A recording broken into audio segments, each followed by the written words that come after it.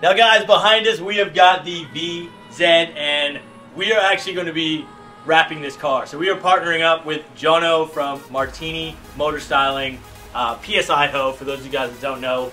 He is wrapping cars, and I'm going to fly him out here. We're going to do the VZ, but before we do it, yes, this paint, it is pretty bad. So we're going to have to wash this thing. Bowden's clay bar. We got some lubricant here for it, and I bought a buffer. So look, normally I would be going to Max, the bloke who did my F6. He's really good, but I did just buy too many things, and I figured I better do it myself. So I've got the car polisher, I've got the stuff we need. We're gonna wash this thing, and hopefully we might even see this vinyl wrap today. It is meant to be arriving today, but let's get in and wash this thing.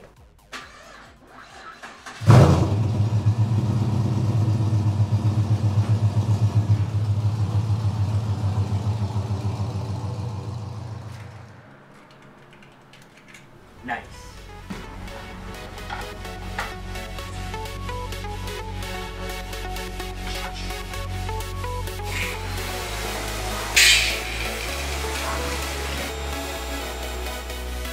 Now it was at this point where I just got the pressure washer out and started washing all the general dirt off the VZ.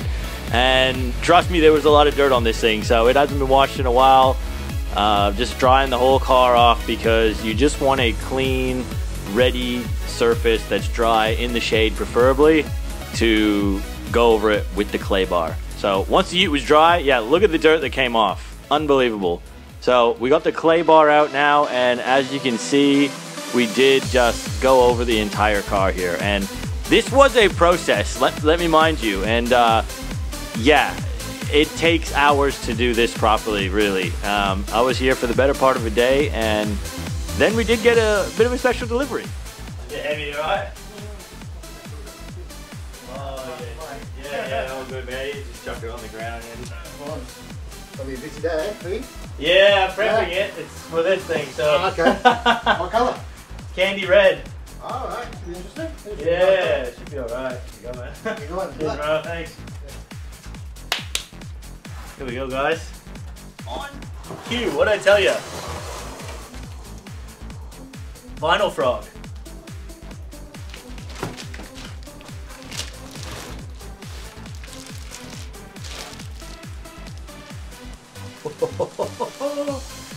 Yo, that is candy, boy. That is beautiful, man.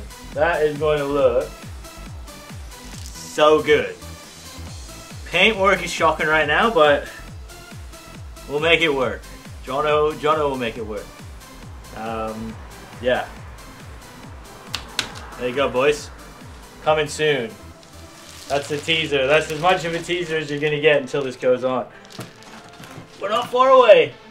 We are not far away. After I put the wrap away, we just started again, finishing the other side of the VZ, clay barring the entire thing, and the results, pretty epic. All right, we've gone over the whole Ute, bar the front bumper, but I'm taking the front bumper off once Jono gets here, so I could probably do that while we start prepping in that. Yeah, have a look at that clay bar, guys. It is ragged, man. All my hands were black, like I've gone through like 4 rags. And the roof, dude, this paint has been, it's really rough. All right, so it is a couple days later. I've hooked up the buffer now. I've got some compound Meguiar's, I think it is. And we're gonna tackle, yeah, the paint on, it's mainly this left side that's the worst. The right side actually come up pretty good. But yeah, it's the roof and this side is pretty average. I'm gonna start with this, see how it comes out, and then if it's still really bad, I might have to sand it a bit just to really make sure it's a smooth surface we're working on when we wrap this thing. But let's crack into this. We'll just see what this does.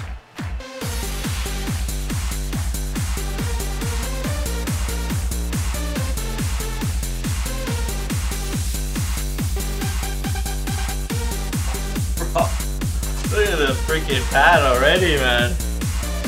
That was bright orange a second ago. Literally 2 minutes, not even 1 minute.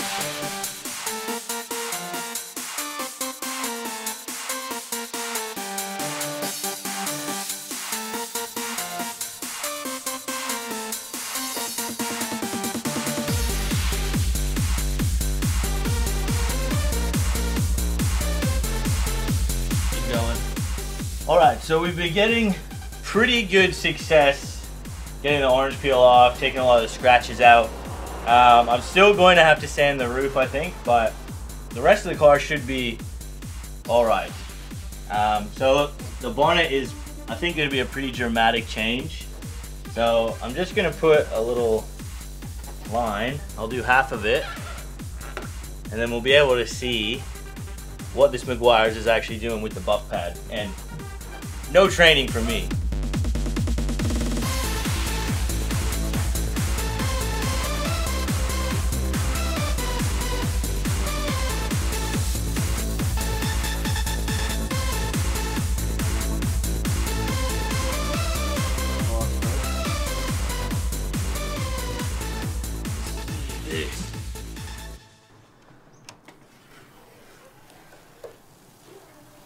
Look at that, lad. Yeah. That is... It's pretty dramatic, man. That is crazy dramatic. Now, I don't know if you can see that well on camera, but in person, it's pretty crazy. Obviously, this paint has never been loved. It's shocking. And even this side, it's not great, but at the end of the day, we just got to make it so it's smooth, so that the wrap is going to stick to it nicely. So I'll finish off this side and then, yeah, just keep going. So again, just finishing the entire car, roof, sides, bonnet, rear. Yeah, it actually looks amazing, bar the front bumper and the roof, but yeah, really impressive stuff, this Meguiar's, I gotta say. Mate. No, you don't even need to wrap this thing, mate. Oh, coming up earlier, mate. Delicious.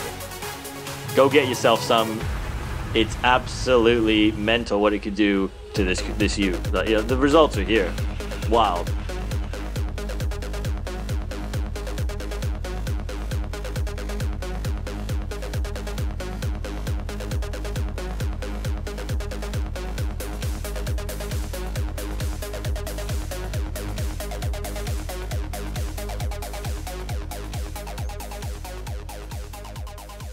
All right, so we are continuing this journey, and we did have the dent guy out. I didn't capture it, but he's taken the majority of the dents out as best he could. So unfortunately, there's still a bit of an issue down here. I mean, there was obviously some pretty heavy damage scratches here, which, you know, yeah, we might try and put some filler in there. It's not the end of the world, but he did get the majority of the dents out on the side. The tailgate actually looks really good. And today, I got to finish this thing because I'm sick having it in the garage. And yeah, I need to sand here. So as you guys can see, just these little rough spots. So I just need to smooth that out. So as long as it's smooth to the touch, it won't show up on the wrap. And there's just a little bit here, you know, a little bit there and a little bit here. So it's actually not a huge amount. And essentially, other than that, it's just some of this flaking clear coat that I've got to get sanded. So I'm going to have to sand all around here, sand through here. And it's basically just the roof too. You know, you almost could get away with it, but it is just a little bit, you know, you can feel slight bumps on it. So sanding the roof and basically the roof and just the side here. So yeah, it's gonna be full on, but I got the tools for it. So yeah, a bit scary when I'm taking a sander, but look at the paint already. So what's, you know, I can't mess it up any more than it is. But the rest of the Ute, man, it's come up really nice. So yeah, it's all smooth. The paint's actually, before it was, you know, a 1, it's probably like a solid 5 minus the roof. The roof and the side, obviously, but let's get into this thing anyways, man. It's been in here for too long. Now, I started using, I believe, a 400 grit, just sandpaper bar I had in the toolbox. It seemed to be the easiest way to do it. On the buffer, it is actually a little bit difficult. So I started off with this 400 grit bar. Then I did move to a 300 grit on the buffer. It definitely helped the process with speed. I'm not a professional, do not try this at home. Finally, I sort of finished off with a 2000 grit, I believe I had, and it was actually working, you know, surprisingly enough. It definitely got the side of the Ute smooth. All right, so I think this side is pretty well done. As you can see, it's just smoothed off. There's no more flaking at the moment. It's all smooth to the touch basically here. Even on this back side as well, got all the flaking off. It's pretty smooth. Look, the Ute's never going to be perfect, but even here, you know, you can just barely feel anything here, really. Much smoother than it was. I even tried to sort of smooth these out a little bit. You know, you can still just vaguely feel it, but at the end of the day, there's going to be a cover on this 90% of the time. And I don't want to take it just to metal constantly, so we are going to crack into the roof in a second, but I want to try and get this out because, as you can see, I think that's going to come up something, yeah, express. I don't know what was in there before, but it's actually like indented the paint. So I'm just going to shave that out and then, yeah, make sure it's smooth. I don't want that coming up in the wrap.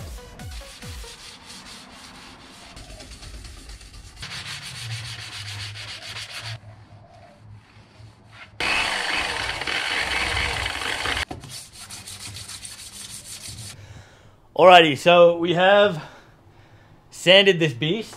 Look, I'm not a panel beater expert, but I gave it a crack, and I'll just show you guys what I've done basically. So again, we have gone all down the side here and just kind of smooth these little imperfections out, which to the touch now, it is quite smooth.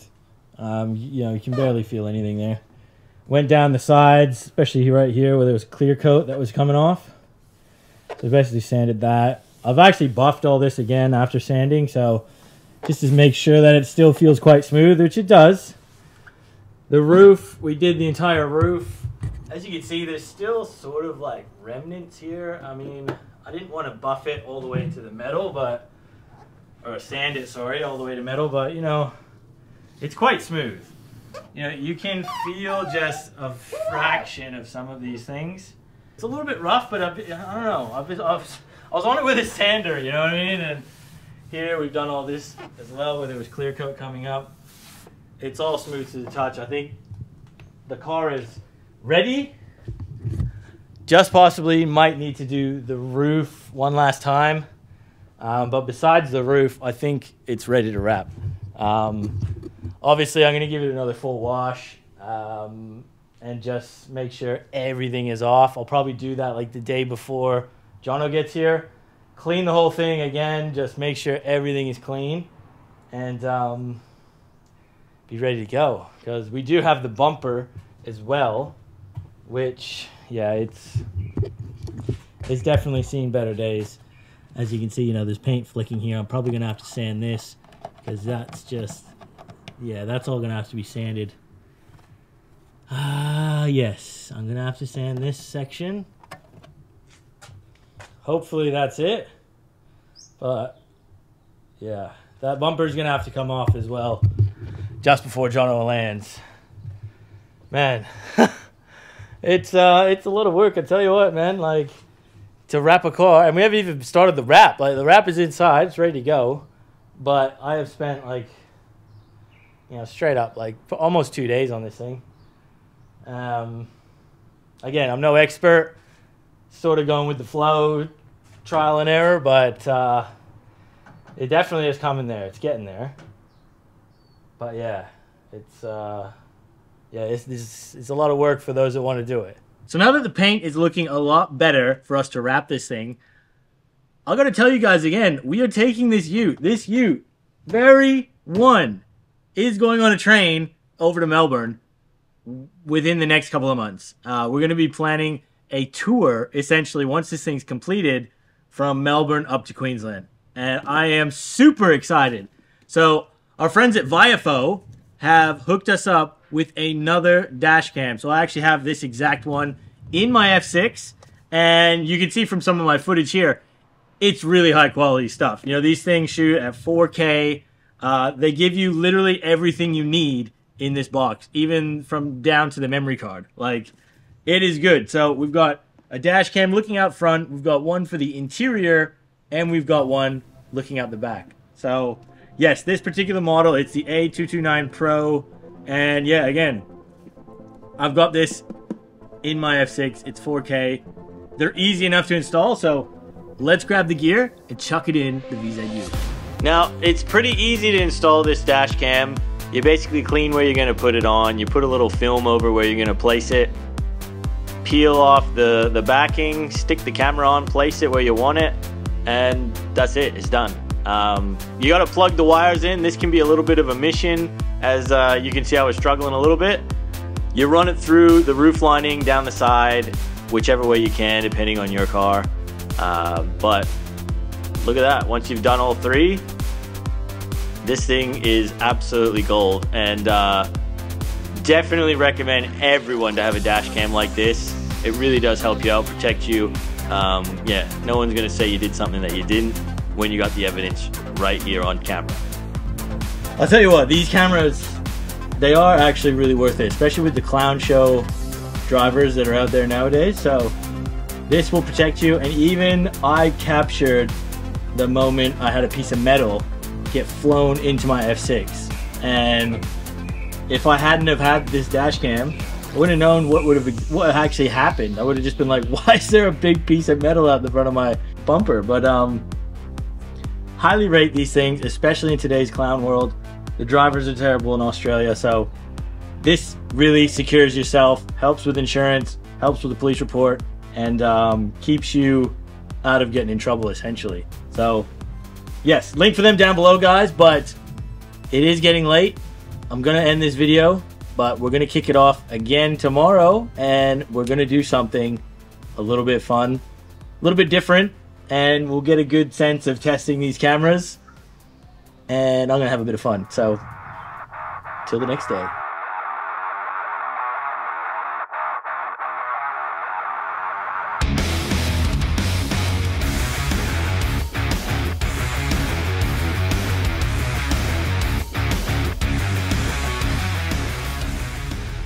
Yeah, guys, this is pretty hectic for these wheels.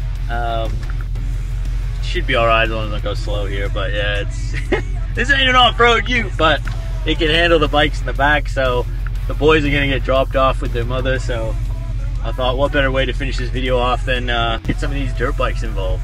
This place is pretty cool too if you're in WA and you got some off-road vehicles. Alright, so this place is killer, man. I was out here actually the other day just scoping it out, and full like kind of amateur dirt bike track, like motocross track almost, some jumps, big corners, and it's a government facility. It's Pinjarra motorcycle area, and literally just pay $8.50 per vehicle for one day. I think it's like $50 for the whole year. That's hell worth it. And for the government, I think WA is actually the only state as well that provides areas like this for off-road vehicles. Like otherwise, you got to go to a track, or you got to go to a private land. Like this is just public land, it's like government land, and they actually set all this up, which props. Finally, they're doing something right. But let me just pay for this, and we'll get these bikes unloaded. Got the killer Ute off-roading. God damn, this car looks good, man, after I buffed it and waxed. Look at that, bro. God damn. I only brought the GoPro with me, but yeah, it looks sexy, man. Oh, this is killer. All right, let's go. Yep, and now when you lean back into the middle, you go back in the middle.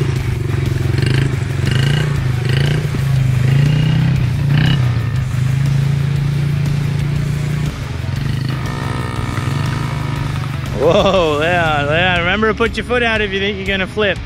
Yeah, it's good, you got bogged, it's good. Yeah, but you can hold it a little bit, you know? You don't have to keep letting off. I know you're scared, but... Oi! Good job, Kaido. Go, Kaido, go! Yes! Sugoi, man. That's how you do. Berm run. Try to do that on the other side.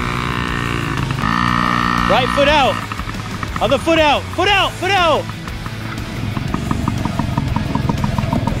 Almost. Go, Leon. Go, Leon. Go.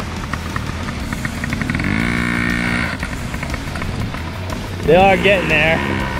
It's hard with the training wheels actually for them to sort of gather their boots. I'm going to take them off next time we come, but they're still getting used to the throttle. Yeah, you know the trick now? Oh, Leon, you turned in too sharp. You got to watch out for that. Keep going to the right. To the right. Go, Leon. Go, go, go. Yeah. Oh, yes, man. You did it. Oh, man, it is hard work. Teaching kids how to ride bikes. I'll tell you what, man. It's full on. It's fun, though. So rewarding. All right, guys. That is a wrap for riding bikes out at the Pinjara motocross area. Hey, Leon? And loaded up the bikes again. Mom should be here any minute to grab you boys. Wait, me? Why? And Your mom. yeah, awesome day out here, guys. Really cool. Again, might do some more content on the bike. I haven't even shown you guys mine yet. But yeah, I used to be a motocross kid, so it's getting out, it's getting jumped. We're going hard, and these boys are gonna learn. So you're getting there. Both of you guys are getting there. You can do the track now, but you just got to get them training wheels off. Yeah, but why did you not get mine? I'll take them off. Yeah, but Then you're going to have to drive with them off. yeah, you can put them back on, right? All right, guys, that's it. Subscribe, like. Yeah, subscribe, like. We'll see you on the next one.